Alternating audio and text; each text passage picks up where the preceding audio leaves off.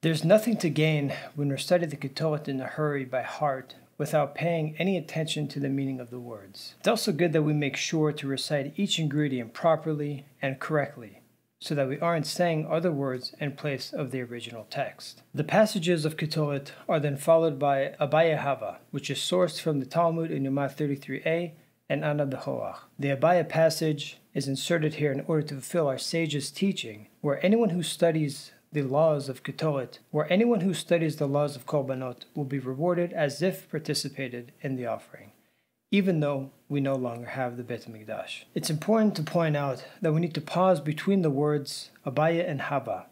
If there's no pause, it could sound like we're pronouncing one of Hashem's names, which is a capital sin.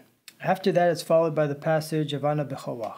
The Kabbalah stresses the importance of the passage, that it should be said after the Abaya passage, that it's a prayer for Hashem to rescue Israel from exile, and that we should be sure to say it and not skip it.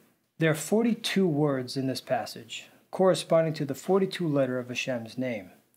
Each of the 7 lines represents a name consisting of 6 letters.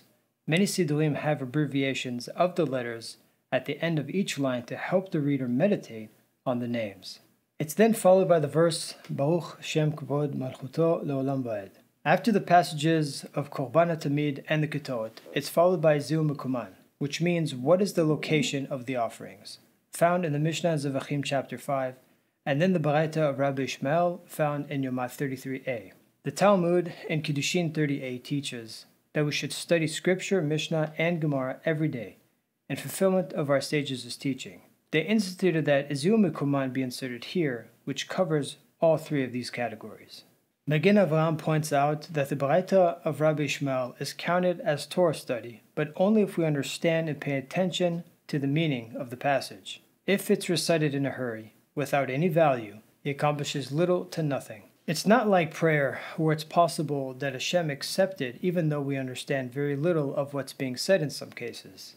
This is important for working people who rely on these passages to count as their Torah study for the day. Rabbeinu Bachya states that Moshe and Aaron blessed the people immediately after offering the Ketoret, since they knew that their prayer would be accepted best at that time. Likewise, for this reason, King David says in Tehillim 141:2, May my prayer be acceptable to you as Ketoret. King David knew that the Ketoret is Hashem's favorite offering, that the prayers that are most favorably accepted in heaven are those prayers and passages that are connected to the Ketoret offering.